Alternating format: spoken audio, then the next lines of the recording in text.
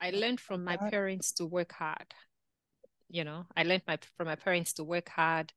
And I'm not the kind of person that will give excuses. I know many people will want to succeed, but they don't have the commitments to work hard and do what it takes for them to succeed. It doesn't work like that. Success is not magical. It just doesn't happen. No, it's not like, it just happens. No. You have to work. You have to work hard. So I learned from my parents when I was young, hard work. My dad had a regular job at the bicycle plant. I grew up in Chipata, in Zambia's eastern province. So my dad had a regular job at the bicycle plant, but then he also had part-time jobs that he used to do, so that he can earn extra money. And my mom worked and stayed at home, and she ran a business, so she used to make buns. That's what took me through primary school. My mom used to make buns and sell buns. I would also go to the market and sell with her when I was a kid. Yummy. So yeah, so I learned to work hard. My parents modeled what it means to work hard and not to give up. Born and raised in the motherland, chasing a better life. Story of an immigrant. Concrete pastures. Hello, family. Welcome back to Concrete Pastures. I am Nancy Mulemwa-Sisi.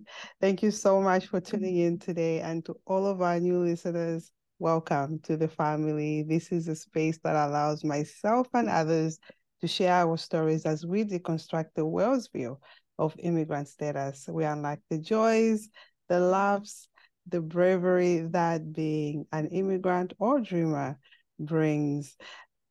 We continue to grow our community. As you watch this episode, support us by subscribing to this channel. This way we can reach as many people like you. So stay a while on this episode. And today's guest, oh my God, she's my fellow Zambian. She's my fellow immigrant. I'm excited to have her here. She's been doing a lot of amazing things in our community, and trust me, you'll be inspired by her story. Her name is Dr. Sombo Muzata. She is an assistant professor of political science at James Madison University. She has a Ph.D. in public policy and administration from Virginia Commonwealth University, VCU.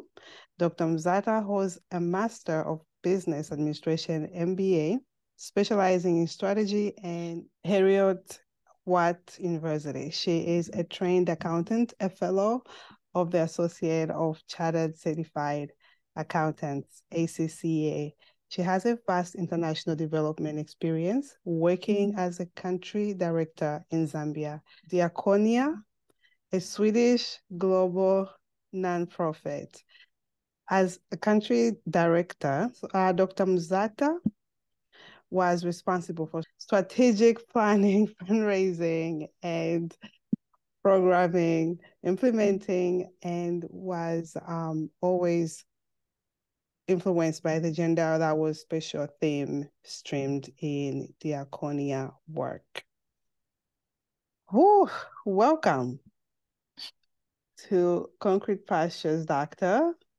Thank you, Nancy. I appreciate it. And thanks a lot for having me. Yeah, that was just a little bit of your achievement, and we're going to get into even more achievement that you have. So congratulations on everything. Thank you. I appreciate that. Oh, for starters, you're my fellow immigrant. Love the jacket.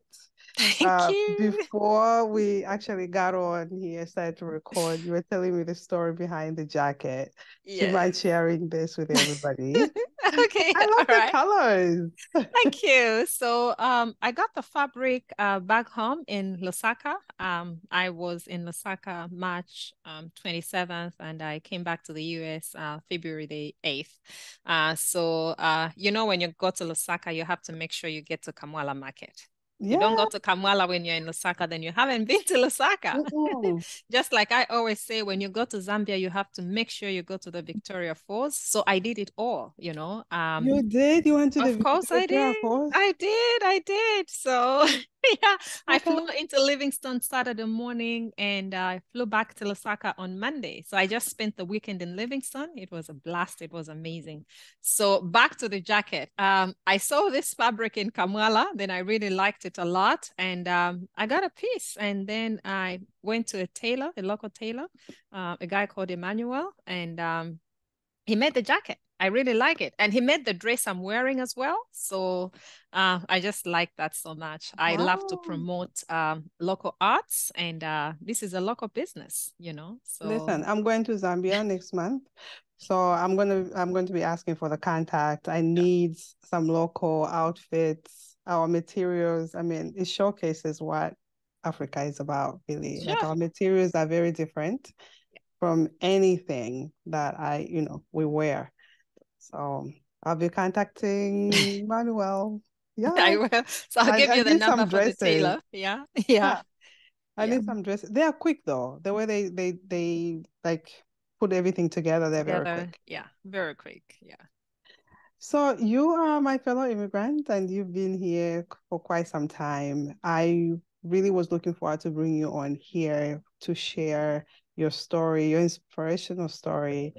Um, just walk us through. I know you all of us almost have almost a similar story. What has been your journey like being an immigrant here in America?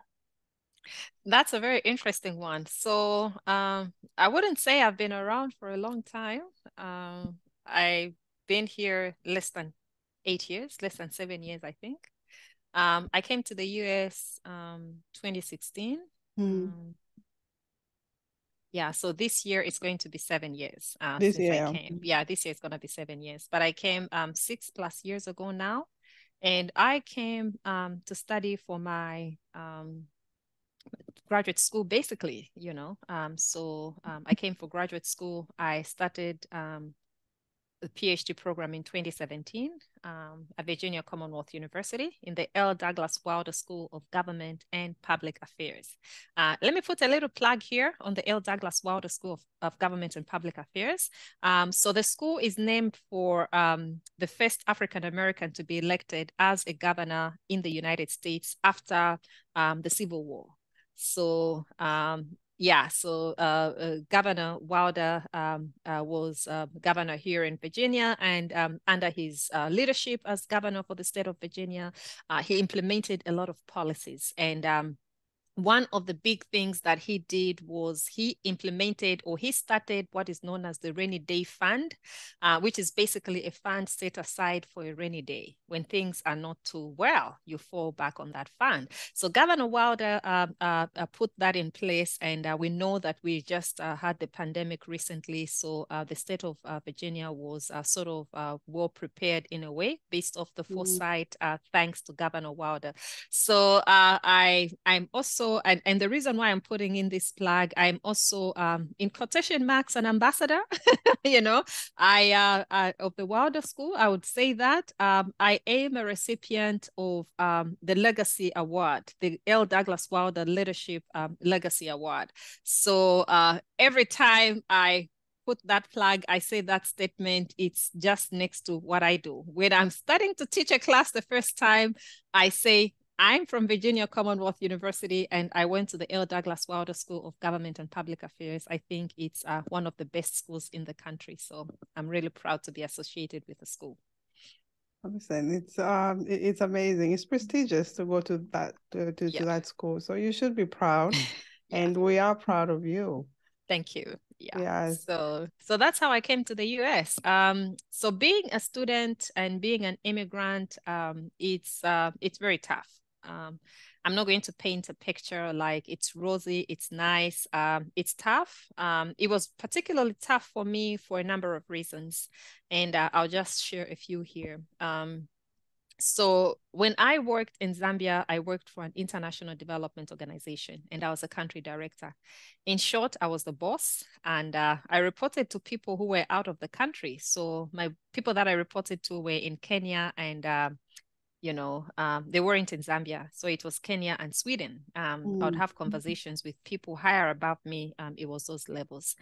And so I was in charge of the country office, and I had people that were under me. I come to graduate school. I become a research assistant. Okay, so which means I have to be under somebody. The dynamic is different. And it was very different for me. And right through my studies, you know, it's a journey. It's a humbling journey because, you know, you're coming from a place of quite some success. That's a place that I came from, you know, leading an international organization and, you know, but coming down to being a student, I remember,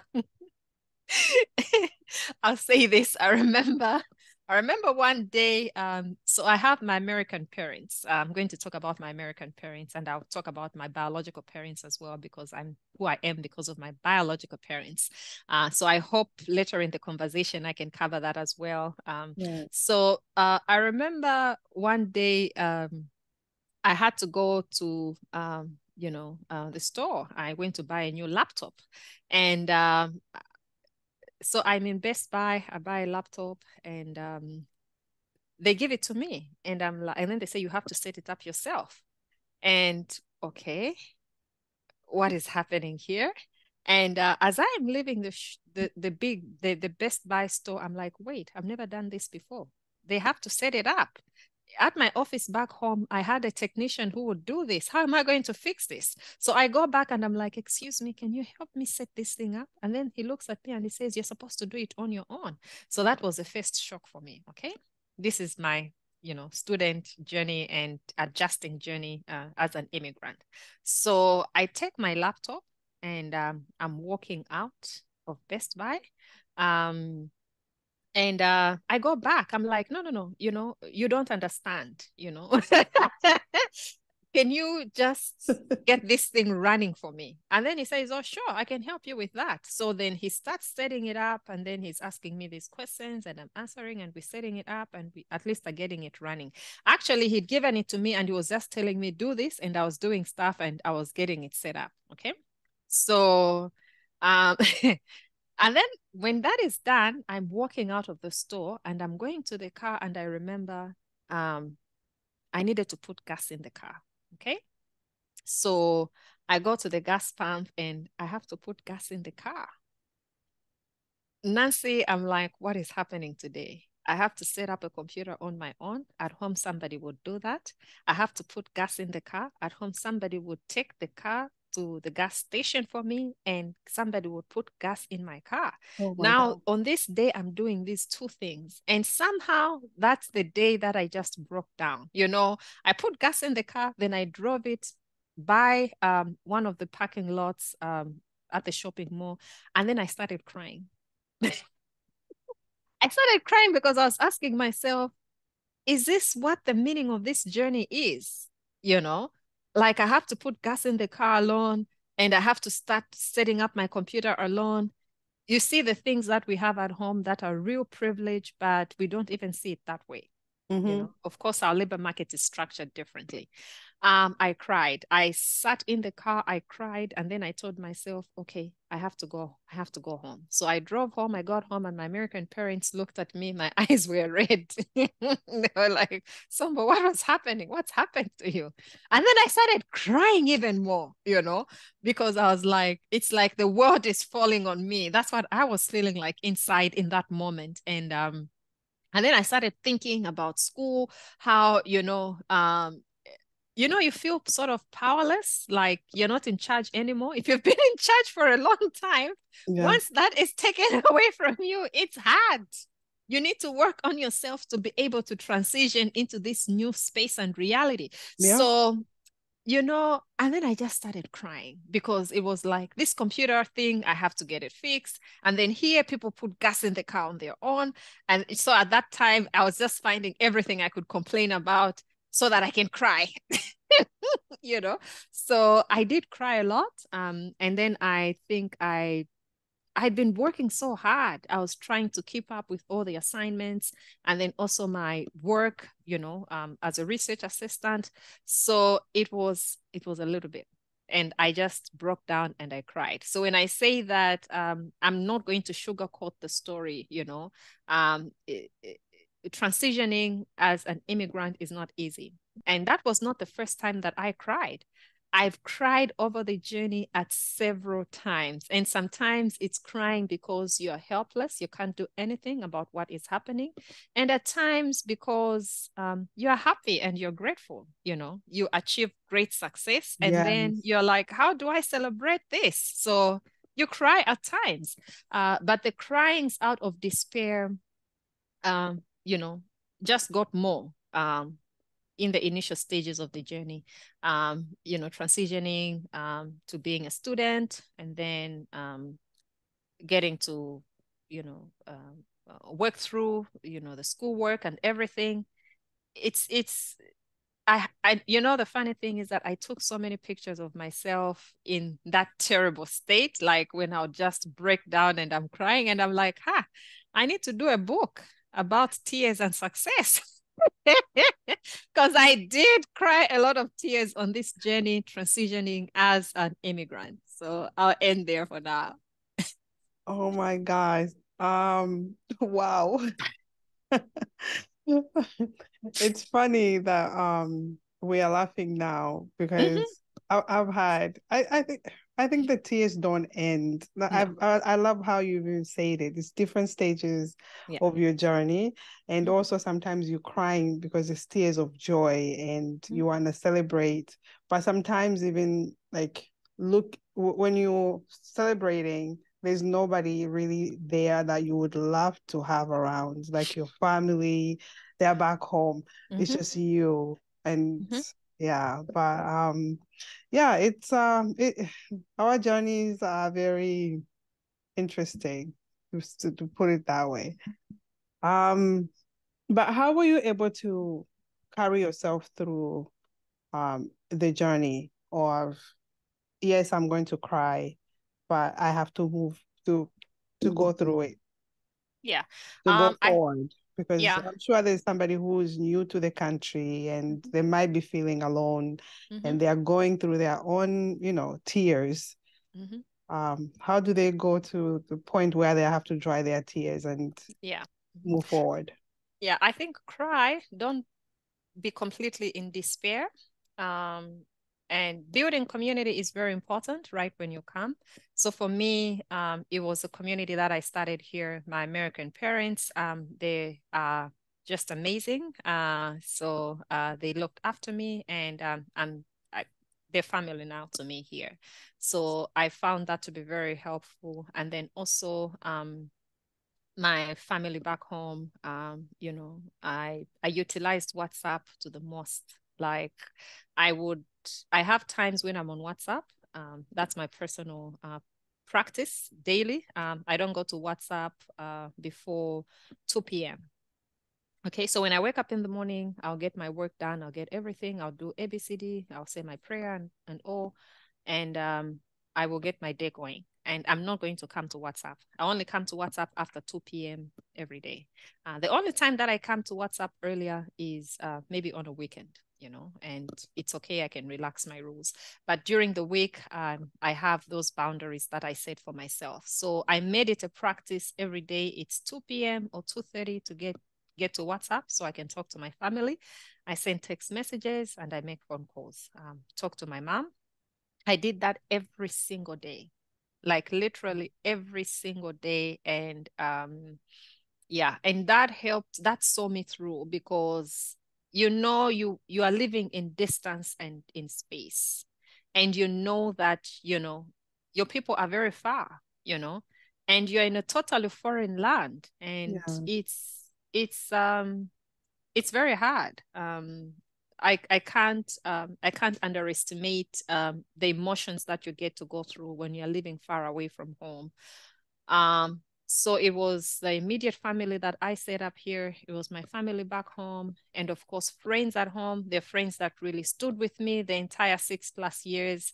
That have stood with me the entire 6+ years. They would always check on me, and I always check back on them.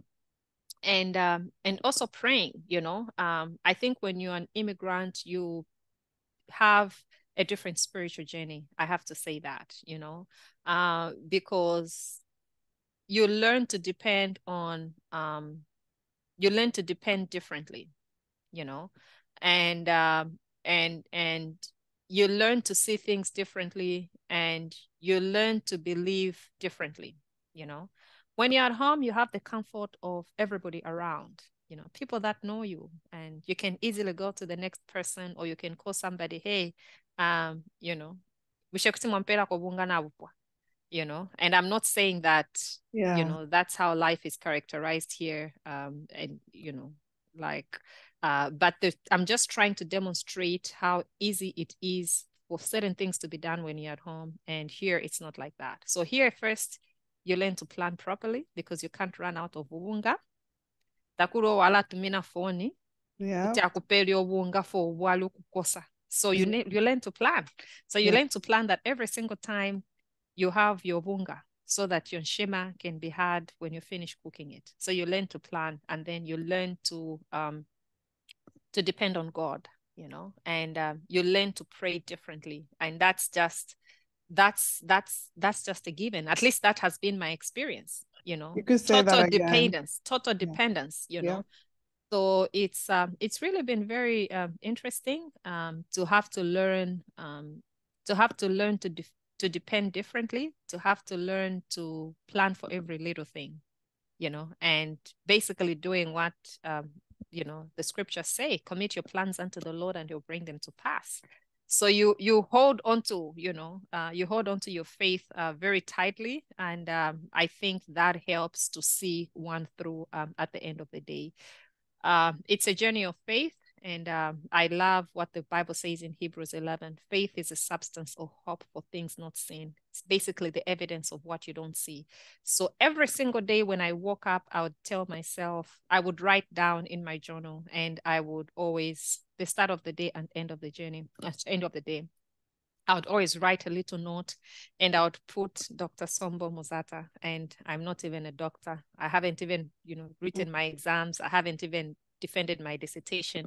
I always used to sign off like that to myself, because that's what I was seeing. That's the faith point I was holding on, substance of things not seen. It's not seen. The paper hasn't come through. The certificate hasn't come through the mail yet. I haven't walked, to go and get wooded as a PhD, but I believed that that's what was going to happen at the end of the journey. So every time I wrote in my journal, I signed off Dr. Sombo Muzata, and I look back and I'm like, okay. So the journey is exciting. It's interesting. And like I said earlier, it's tears, but then it's learning what do I do when those tears come? Who do I run to? And yeah. Being an immigrant can be hard. Having been away from my home country for over 20 years has allowed me to experience these hardships firsthand. Throughout my journey, I've had a lot of challenges that were hard to bear. Juggling adjustment to a new country, obtaining my immigration papers, getting married, having children, establishing my career, and finding time for myself. Even though I've always had faith, I also relied on therapy, which gave me the tools to cope with the issues life brought me. My fellow dreamers, let's remove the stigma around therapy and normalize seeking help with today's sponsor, BetterHelp.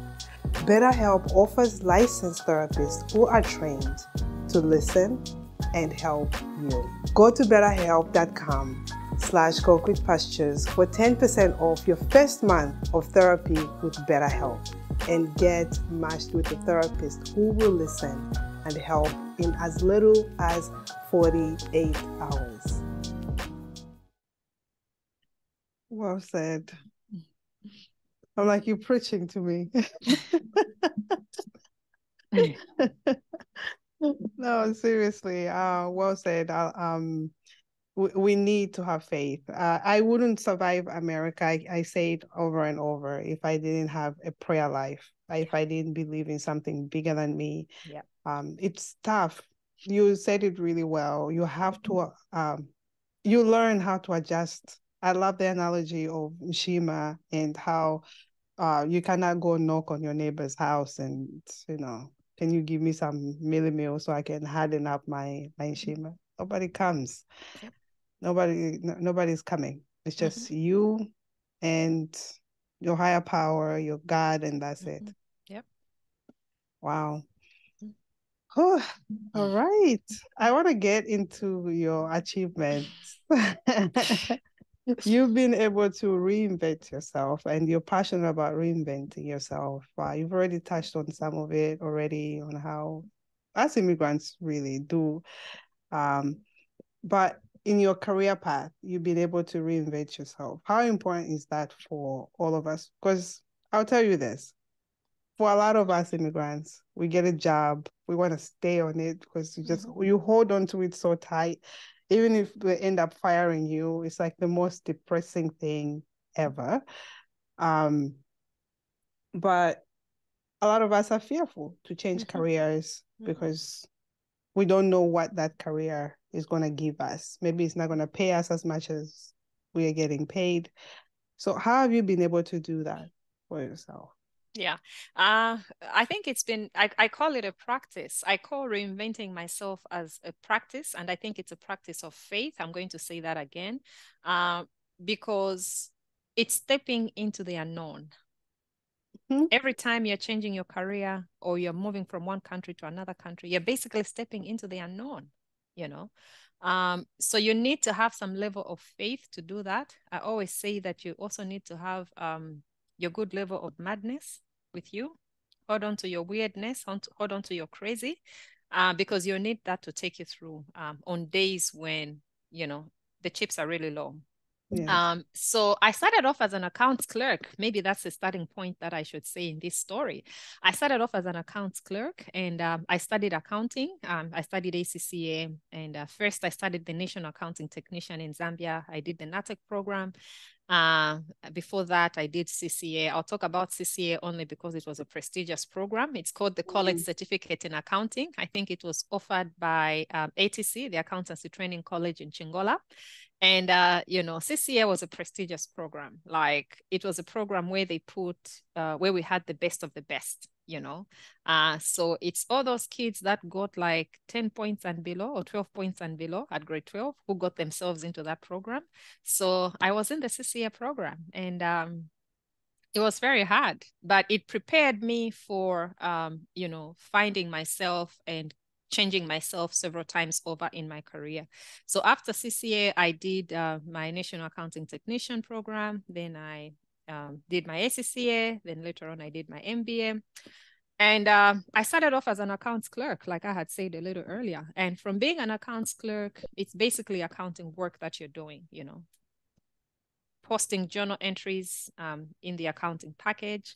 And at that time, it was writing in an actual hardcover book because we hadn't migrated to using computer software. Wow. So it's maintaining petty cash and having an actual book and writing the entries. So it was very, very interesting. So learning the double entry system and implementing it, going to the bank, standing in the queue in the bank for hours. I used to work in Kitwe, and Kitwe is a mining town. So when the miners are getting paid, you better go to the bank early. So I would stand on the queue in the bank. I think at times it could be an hour or 2 hours because there's so many customers that need to be served.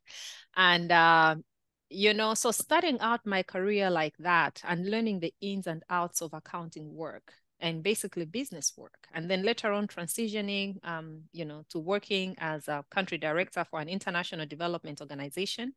I know the NGO sector inside out. I did NGO fundraising, and I did that very well, succeeded at doing that, you know. I did change management, and I succeeded at doing that, strategic planning, you know, project implementation, and all these big, exciting things. And what I learned throughout this process is that I need to allow myself to learn the part of me that I haven't learned, you know, and that's what the whole point of reinventing yourself is and reinventing your career. Each one of us is, you know, we're all amazing. We all have different kinds of abilities. And for the most part, we don't get into those nodes of the different abilities because we put blocks, barriers in our heads, okay? It's fear. For the most part, it is fear. Oh, yeah. And yet, if you look at a country like Zambia, we're people of faith. So then you start asking, okay, this doesn't gel. So for the most part, I think we are afraid to step into the unknown. Stepping into the unknown requires us to have some level of faith, requires us to let go at some point. And I think I've been able to let go and step into those phases of the unknown at many different phases. So moving from being an accounts clerk and working in that space, and then moving on to this job that I had absolutely no idea of. When I started working as country director, I was asked to do that for administrative purposes, to close off the country office. But I didn't close off the country office.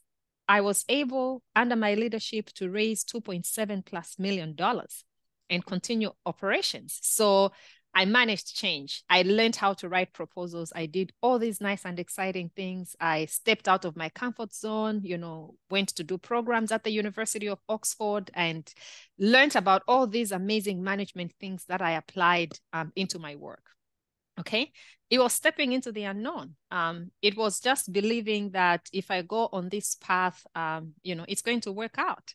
And it's the same. Now I teach public budgeting. And I always say that, and this is very true. You can ask my students. I don't go with notes to class. I don't. Yeah, I just carry my whiteboard marker when I'm going to class. I carry my keys to open the door, my whiteboard marker, and my phone to open the software that I'm using in the class. I just go as me to go and teach. Why? It's because I'm teaching public budgeting, and budgeting systems and budgeting has been the same all these years, okay? So stuff that I learned 20+ years ago as a kid when I was studying for my ACCA is stuff that I leverage on a daily basis when I'm standing in class to teach. So I think, okay, I'll probably talk about this later on. So that's the reality that I live. And I think I've been able to do this, and I'm able to do this because I've been very deliberate with what I have chosen to do for my career. So you have to sit, you have to think, and you have to be very deliberate, It's very hard for a person who has been a dancer, to go and learn engineering so that you can fly to space. You explode mid-air. It happens with a spaceship, and it can also happen with a person's career. So I always encourage people, if you're planning your career, you have to make sure that you're doing stuff that you at least have some baseline expertise in, because that baseline expertise helps you to just tweak it and get better or be something a little higher than you were. So if you ask me, teaching public budgeting has really been built off my being an accounts clerk and learning and being patient, doing the double entry and knowing government taxation and, and knowing, assets and liabilities, knowing how to prepare budgets. So I've just used the baseline, and I have just changed that along the way, and been able to get into different careers based off what I learned when I was a kid. So that's how I have reinvented myself over the years. So I teach public budgeting and to graduate students, and then I also teach the budgetary process to undergraduate students. And I teach economic and community development. I'm very passionate about that because when I worked as country director for Diakonia in Zambia, it was community development work that we did. So I have an economic and community development class that I teach, and it's amazing. It's exciting. So it's not things that are completely out of this world, but it's things that I have done in my past that I've now, polished along the way, and it makes me to come in the space as an expert. I also teach public administration. I love that because I love theory. I sometimes don't come out as a theorist, but I really love theory a lot. And whenever I get an opportunity for that, I'm going to have a conversation around theoretical frameworks. So that's what I do. And that's how I've reinvented myself over the years. So from accounts clerk to professor, a lot of work. My brain is going wild. First, as to how you find the time to teach all of these different classes you're doing. Aside from that, while you were talking, all I'm thinking about, can fear and faith coexist? Yes. Yes. I think to be afraid doesn't mean that you don't have faith. And to have faith doesn't mean that you're not afraid. You know, you can have so much faith, but you can have an element of fear because that's what we are as human beings. I think what makes a difference is having the courage to go on and press on when those moments of fear come so that you push forth your faith as what you're holding on. So faith and fear can coexist, but our fight every single day is to make sure that our faith is more than our fear. Because if we let our fear to be more, we're not going to go anywhere. I'll tell you something. 2019, a young lady that I know, I was having a conversation with her, and then she goes like, "Hey, what if you don't get your PhD? What if you fail? What are you going to do? You've moved your kids, you moved your family, you're in the US with everybody. What if you fail? What are you going to do?" And I told her, I'm not going to fail. I was like 2 years into the program, and I'll be very honest with you. It was a very tough time for me in the program at that moment, it was pretty tough. I was super stressed. Maybe I was burnt out, and I could have even been depressed if I went to get an actual diagnosis. I actually was, I was depressed because of a lot of things going on in my life. But when that young lady asked, and, she asked me, she said, "What if you fail?" I just told her, I'm not going to fail, and I told her that I believe that I'm going to succeed. I'm going to make it. I have faith that I'm going to make it. Okay. I'm not going to fail. I'm going to succeed. I don't do something and, fail at the end of the day. I will have learned something, but a project of this magnitude is not a project where you learn. It's a project where you succeed. And I told her, I said, I'm not going to fail. I'm going to succeed. It was very interesting that somebody could be afraid on my behalf that maybe I would fail. I wasn't afraid myself. So people are going to be afraid on your behalf. They'll think that it's not going to work out, but you shouldn't be the person that thinks it's not going to work out. You should be the person that believes that it is going to work out, because the vision is given to an individual and not the community. Okay? Sure. So faith is a very personal thing, and hard work and courage and everything, it's very personal, So when she asked me if I was, what I'd do if I would fail, and I was like, no, I'm not going to fail. I didn't have a plan to fail, and I didn't fail, and it doesn't mean that the people that fail have a plan to fail. A lot of things happen in life, and at times people fail. And I've also failed several times. We could have a whole separate podcast where I talk about so many of my failures, and what I have learned from that. But you asked me the question, can faith and fear exist? Yes, they can exist together. But we have to learn to ensure that our faith is more than our fears at every single time so that we can excel. Or else fear pulls you down. It paralyzes you. You just stop because you're afraid. Wow. I love that you actually even touched on other people's fears, because a lot of us stop pushing forward because people project their fears on us. Yeah.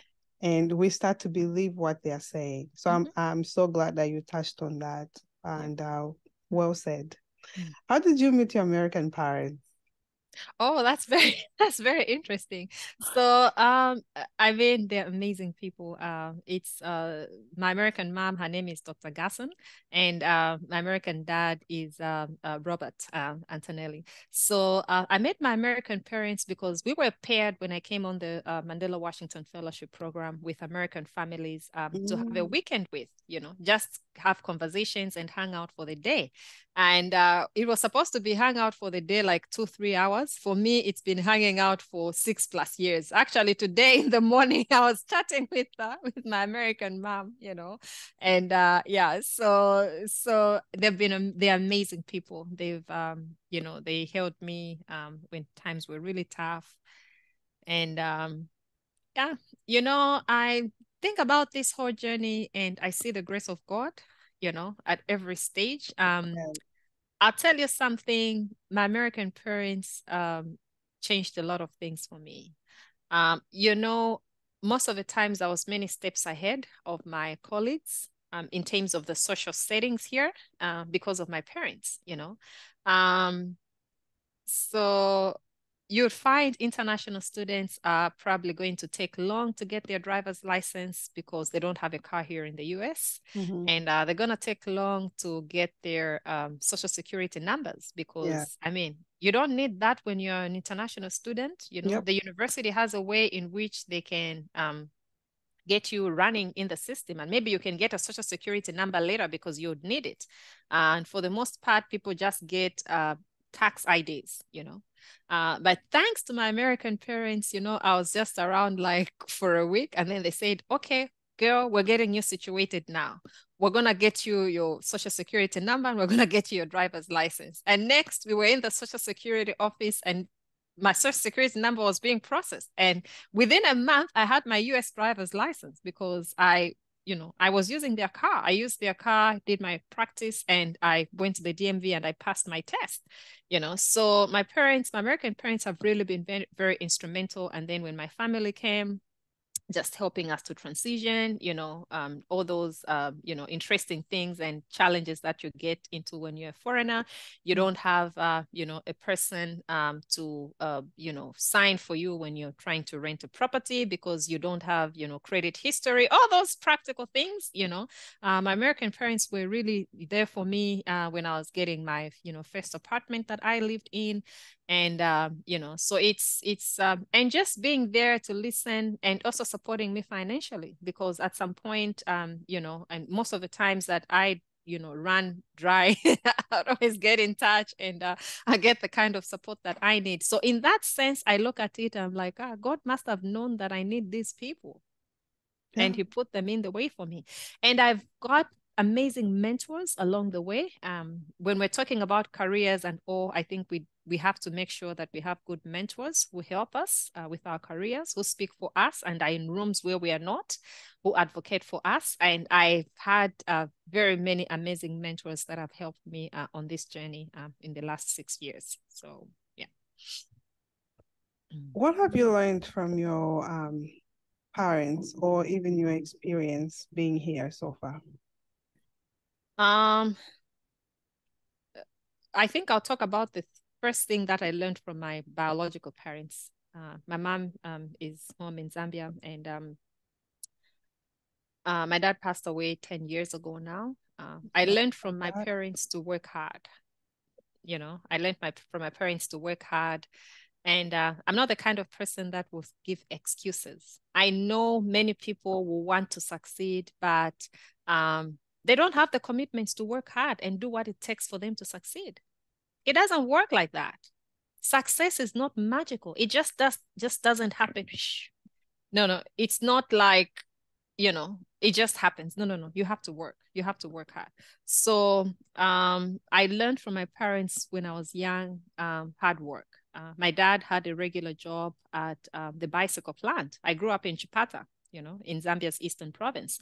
So my dad had a regular job at the bicycle plant, but then he also had part-time jobs that he used to do, you know, so that he can earn extra money. And my mom worked and stayed at home, you know, and she ran a business, you know. So she used to make buns. That's what took me through primary school. My mom used to make buns and sell buns. I would also go to the market and sell with her when I was a kid. Yummy. You know, so yeah, you know, so I learned to work hard. My parents modeled what it means to work hard and not to give up. Okay. I know many people give up when they're just about to hit success, but because they haven't seen it, then they give up, they stop. So I learned to work hard from my parents, and I've carried that value throughout, and I'm working so hard to pass down that value to my children. So earlier in the conversation, I was telling you that Muzata is a Luvale name, and it means, you know, a worker or a hard worker, working basically, you know. So I'm like, the name followed me, you know. No, it fits. So, My name fits. Yeah. Yeah. So you cannot substitute hard work. Yes, we need favor. We need a dosage of good luck.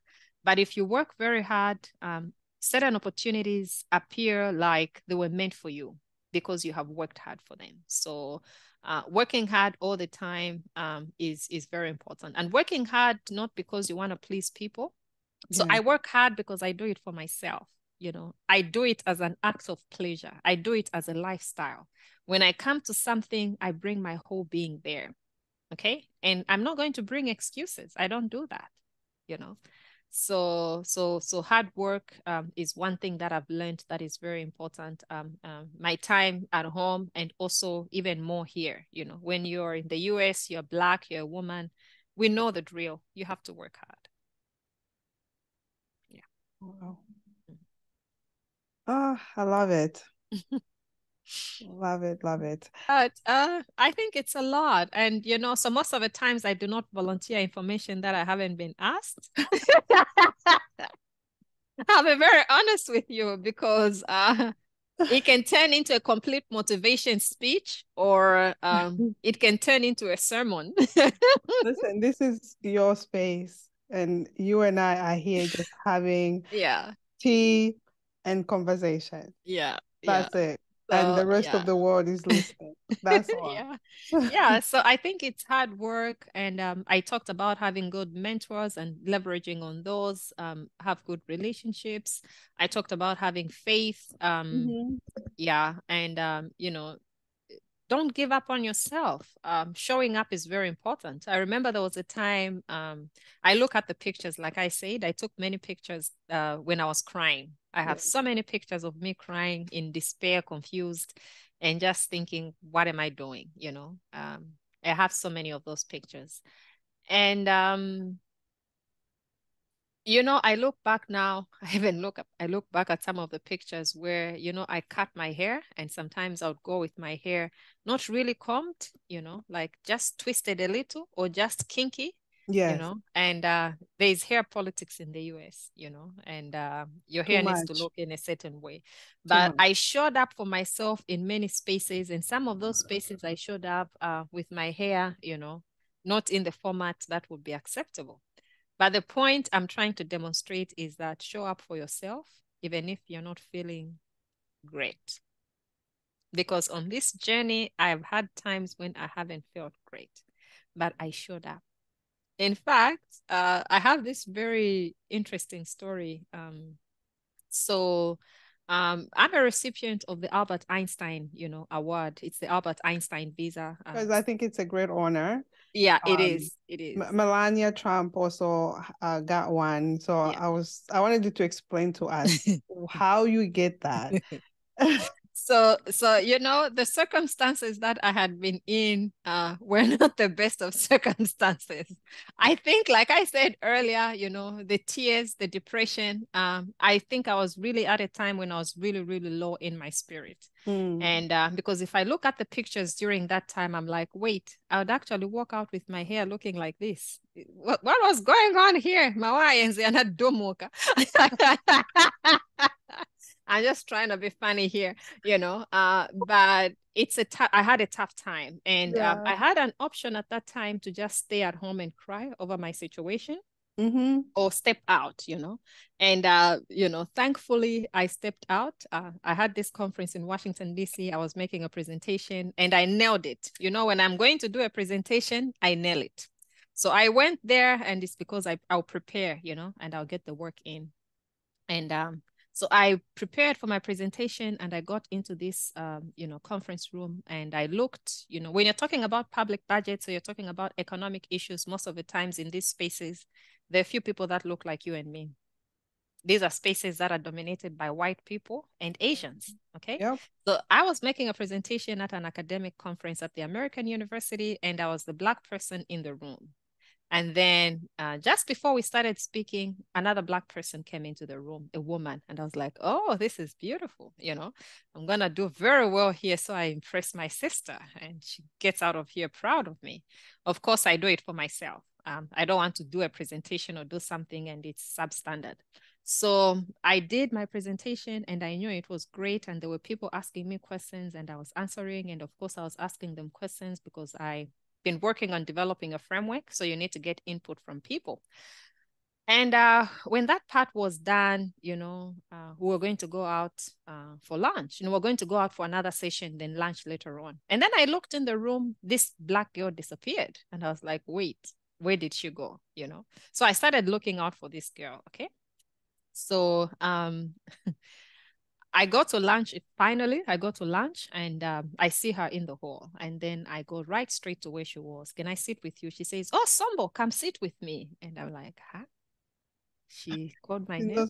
I was like, of course, because she was in my session, so she should know my name. So I sit down. And then she says, oh, I'm sorry. After the conversation, I had to leave because I was going to make my own presentation in another room. So I couldn't stay back to, talk to you. You did very well. Your presentation was excellent. And then she starts saying all these nice things. And I'm just listening in and I'm smiling. And clearly, physically present and smiling and all, but I was at a bad place, emotionally and mentally. And then she goes like, Sombo, you can get the national interest waiver. The US has these special visas that they give to experts and, to people, of your caliber. You can do that. I said, oh, okay. And then, so she put in my search, the website link and, yes. And she told me specifically what I needed to do. I was supposed to apply for a national interest waiver and it had a number. Okay. And me in my craziness, when all the stuff is done and I'm heading back home to Richmond, that time I used to live in Richmond, I'm on the train. I go to that website and the first thing that I see is, EB1A, extraordinary ability. And I'm like, this is what I'm going to do. And then I read the requirements and it says you need to demonstrate international acclaim. How do you demonstrate international acclaim? What is international acclaim? It has a whole list of things that you need to prove. And I read that and I'm like, no, that's not what that girl said. No, this is too much. I think she said something. And at that moment, I put the phone away and I'm like, this is a no-starter. Oh, this is really tough. They're asking, the people that they're asking are people that, stellar, musical performers and whatever. I don't fall in this category. And then I started thinking about that back and forth thoughts, a year later, okay, so this happened in March when I met this girl and we had this conversation and I checked, and instead of checking where I was supposed to check, I strayed to check the first thing that I saw and I was wowed by the, just extraordinary ability. Oh my gosh, that sounds so good. That's what I want. And then when I started reading and I was like, wait, this is above my grade. And then a part of my mind was like, no, this is where you belong. I'll be very honest with you, Nancy, for some weird reason, I was so convinced that I had extraordinary ability and I could demonstrate the extraordinary ability. Why not? You have to get a lawyer, an attorney to help you file for that. And again, because I was a broke graduate student, I didn't have money. Okay. So yeah, people pay like, I think it's over $10,000, Wow. Yeah, it's a lot of money now for somebody to file that for you. It's a lot. Proving that you're extraordinary to the US government, it's not an easy thing, Yeah. So so I sat down and I started thinking, Natinkanya extraordinary yavutai.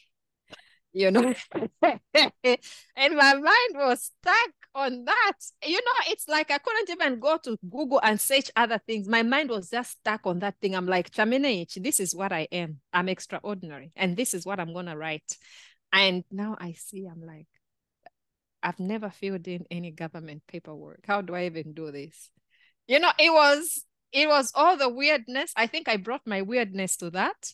And I brought my faith to it, and a lot of faith actually, because I later on, at some point I told myself, I don't need to do this. It's not going to work out.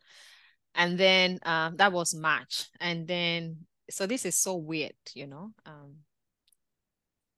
in October or November, I went to the West Coast. I went to California to attend another conference. And weirdly, this Nigerian girl was there as well. That doesn't happen. You can't, unless you are friends, you attend the same conferences. If you're not friends, it's practically impossible to be found in the same academic conference in the US because it's different fields and sectors, okay? I was presenting public budgeting, and this was an NGO conference, a non-profit conference, you know, it's a non-profit and voluntary associations conference. But she had written for a fellowship and had also written for a fellowship, and we were both awarded, and we didn't know. So I'm getting into California. Yeah, I get in San Diego. I'm getting to the hotel and going to go and register. And this person is coming, rushing towards me, and she hugs me and she says, "My sister, did you apply?" And I'm like, no. We had met in March on the East Coast, and now we're in California together several months later in October, November, actually. And I haven't applied. And I said, you know, Ola, I didn't apply. Nigerian. The higher power is nudging you. Yeah, you know, I'll be very honest with you. When I saw this girl, it felt like my hair was standing on my head. I felt so powerless. I've never felt so seen. It was like a crowd of people was looking at me, and yet it's one person. And then she said, "Somebody, did you apply for that thing?" And I was like, "No, I didn't." She said, "Oh, you have to do that, you know, because it takes time for them to process these things." And instead of asking her the specific thing she had asked me, she had told me, I just said, you know, I'll apply, you know. And I go back to my room that time. I'm like, hey, this is very weird, you know. Just how does this happen? How do you meet the same person in two different, you don't talk and you meet? Yeah. You know, at that moment, I knew that this was beyond me. It was not a Sombo thing. It was a higher power thing, you know. And stuff that happened later on, you know, it's very it's a lot of interesting stuff that went on. But cutting the long story short, I applied, and we got into COVID, and you know, I applied, and you know, I honestly, Nancy, I look back and I'm like, okay, maybe I have to say this. So when COVID was just about to happen, when COVID happened, actually, I was supposed to go to Oxford. I was going to be giving a guest lecture, you know, at the Said Business School. And for some reason, I wasn't feeling it, you know. My heart was just not at peace with me taking the flight on the 12th of March. So I arrive in, you know, I arrive in Heathrow on the 13th, you know. Yes. My heart just wasn't there. You know, it was Friday the 13th. So I woke up in the morning, and I prayed. And as I was praying, I started crying, you know. A long time ago when I was young, I used to go to a Pentecostal church. So we used to cry a lot when we were praying at that church. But I started going to a Baptist church. And in a Baptist church, you don't cry when you're praying, okay? There's some sort of order. So I found myself in this moment, March 2020, praying on the 12th of March, and I'm crying. And by the time I was saying amen, it was like I'd been in a totally different world. This will sound weird. That's what happened to me. And it felt like, you know, I needed to do certain things, and I just followed through with those, you know. So I got in touch with my colleagues at Oxford. I said, I'm not traveling because I don't feel like I should travel. That's part of the outcome of the prayer that I had. And then the other thing from that prayer was very specific. Submit your application and submit it before the 17th with a date, you know. So I'm like, Sombo, if you haven't gone crazy, this is when you've gone crazy. Because now you're even imagining being given dates in some weird prayers, okay? So, natapa manje mawaya. Kapena kufanika glue wika pamos. You know, so I know you have a global audience, and it's probably unfair to say stuff in my local language, but I love to speak Nyanja, you know. No, listen, and it adds some song to it. Yes. So you know what I did? I worked through the nights that followed, and I filed that application. Okay. My application went in on the 16th, and 16th was a Monday. Yeah. Monday or Tuesday, I can't remember. But Friday was 13th, Saturday 14th, Sunday 15th. Yeah, 16th was a Monday. I filed in my application. It was received. They got the money from my bank account, and they started processing. Okay. Do you know what happened before the end of that week? President Donald Trump issued an instruction that they are to stop processing any immigration applications. Hey. When my application went in and was accepted, it was very specific from my prayer that it needed to go in by the 16th, and I did just that. And a few days later, that order was issued. So I sit back and I'm like, oh, okay. That was very interesting. It's one of those things that makes you to get scared, but then also you're like, no, we have to share these stories because I think they're important to help somebody to listen in a little bit more. So my application went in, and it was a lot, you know, all the things that I've ever done, I put them there. Remember, I needed to demonstrate international acclaim, and I wrote Natinizalemba. Yeah. You know, I'm going to write and prove that I deserve this, you know, and I did that. And so the first letter that came a year after, you know, it was a letter that was requesting for more information. And now I was like, oh, is this thing going to work out? So I get in touch with my Nigerian friend. I'm like, hey, you know, you asked me to do this application, but they're asking me for more information. What am I supposed to do? And then she says, Sombo, there are usually 3 outcomes. Yes, no, or more information. So when you do more information, it means that you're in between yes and no. So depending on what you provide as more information, you may go to yes. And I was like, what? She said yes. But you know, all the time, our minds, there's that element of like, this can be a no. This is going to be a no. What are you going to do if it's a no? So I told myself, if this is going to be a no, I will have learned. I would have learned this whole process and what to do. And I'm not an attorney. And so I had to start reading again, you know, like you read the letter several times so you can understand it. You know, you understand the English in the letter. Yeah. And I always say that British English and American English are 2 different animals, you know? So now I started reading and I'm like, this is too technical. Is this a time at which you're supposed to engage an attorney? I'm broke. I can't get an attorney. An attorney costs more than $5,000 in 2021. You know, for that thing, an attorney costs more than $7,000, $10,000, $20,000+ now. I'm like, forget it. You know, I'm not going to get in touch with an attorney because I don't have the money. I will do it. I'll do it alone. So I went on and I just gathered up all the other evidence that they needed. Proving international acclaim is a very fluid thing. You know, it's really something, you know. And you know, sometimes when you do certain things, people think that you know, like, you know, and not knowing that it's those same surviving stuff that sets you apart. I brought in all my weirdness and I just wrote it down. I learned to write weirdness about myself because I was trying to prove international acclaim.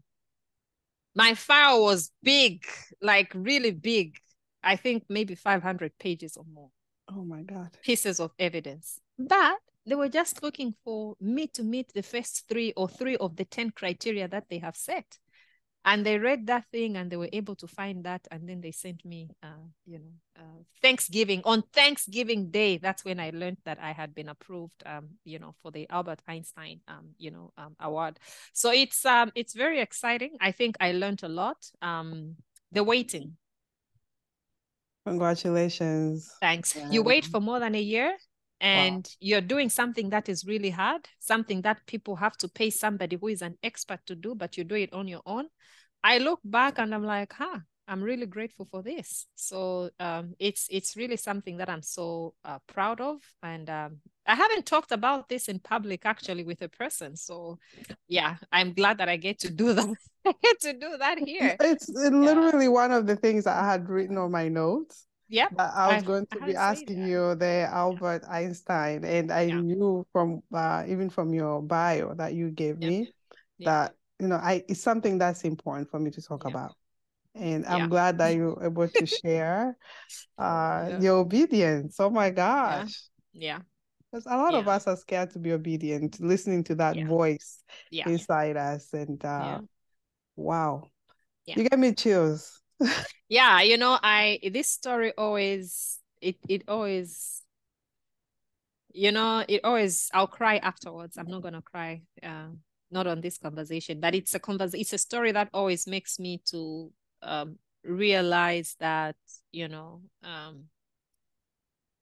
that God knows the number of hair on our heads, even when it falls off, the balance that remains. I'm an accountant, so I'll talk about the balance. You know, because just everything that happened up until being able to get that is just obeying and listening in, you know, and what followed after that. And during the whole 1 year of waiting, it was praying every single day, like literally praying every single day, you know, just praying and believing that it's going to be a positive response. And then you get a request for more information and you're like, oops, is this going to work? And then your mind takes you back to like, no, no, no. He who promised is what? Faith. And it worked out. So I've talked about this because it's an immigration story, you know. The Albert Einstein visa is an immigration program. So It is. yeah, It is. And it's important for, I'm grateful that you shared that, because when we are going through our immigration journey, whether it's, it doesn't even matter what you're trying to get. yeah. The stress level that you go to, it's beyond like explaining. Yeah. No one understands it unless you've been through the journey. Yes. Yes. So for you to be obedient and listening to yourself and listening to that voice, and you start to have a prayer life. Literally, you start to have a prayer life because your life depends on it. Mm-hmm. If it's a no, your life completely changes. How do I go back home to go start my life? Yeah. How are people going to view me? Because it's also now your mind just goes wild.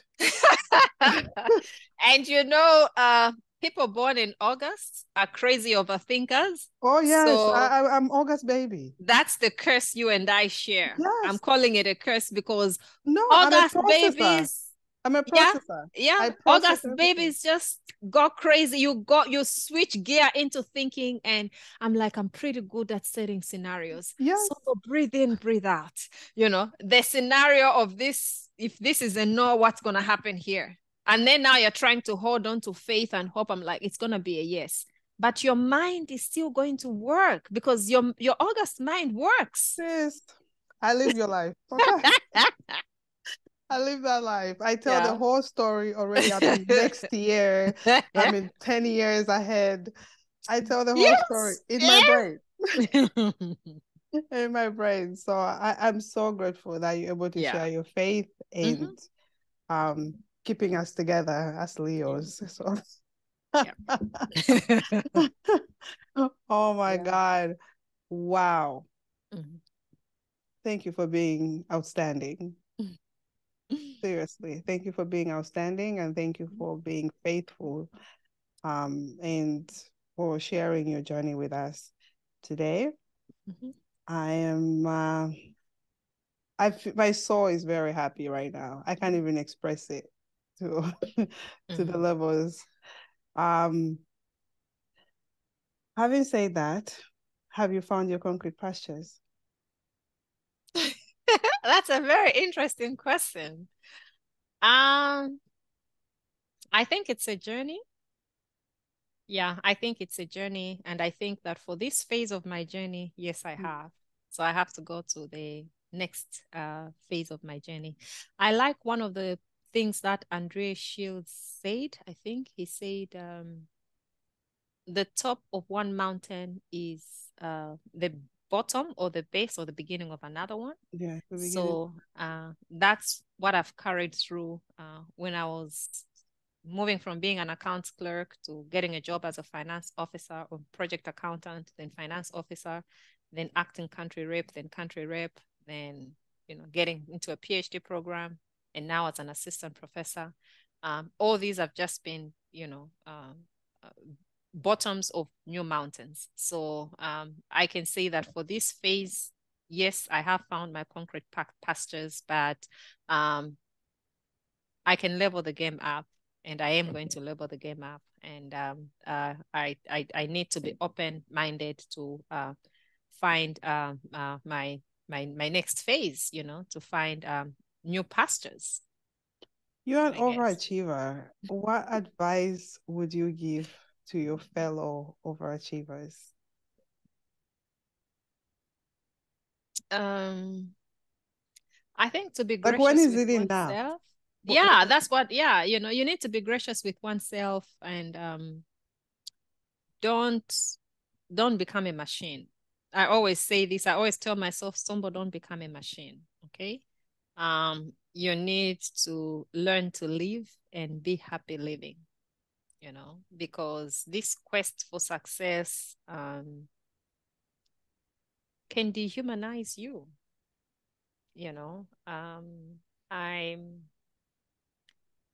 I've spent many sleepless nights, to get stuff done.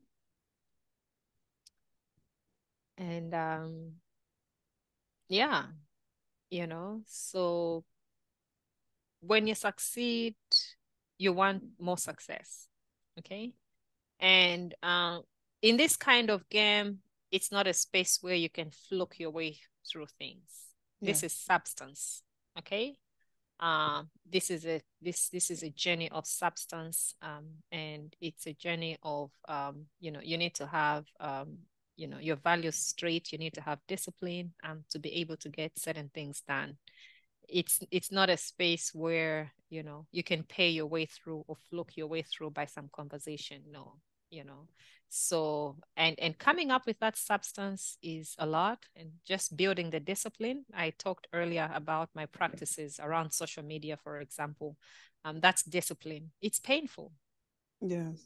You're basically missing out on what most people are doing, but that's what this calls for. So you either decide to miss out or to be with the crowd. So, and in doing that, it's very possible to lose yourself. So don't get to the point where you lose yourself and you stop living and you stop enjoying the journey. I think the journey has to be enjoyed, and just being gracious with yourself to learn to say no. And this is also advice to myself, because I think at times I, overdo it, like, like, I'm going to write this paper. I'm going to be working on this, and you keep doing that, but you need to be gracious with yourself, and you need to get to the point where you learn to enjoy every moment, and you learn to be thankful, and also carve out time to have fun, to just love the journey, to be able to enjoy what is happening and what you're doing. And yeah, go to the falls, the Victoria Falls. For sure. Yeah. Oh my God. My soul is just exploding. Yeah. So yeah. I am so grateful for blessing my soul and so many others that you're blessing right now. Thank you so much for making time for us, for inspiring us, and thank you for everything you're doing for us. Thank you for having me. So proud of you. Thanks. Yeah. Oh my God. Amazing.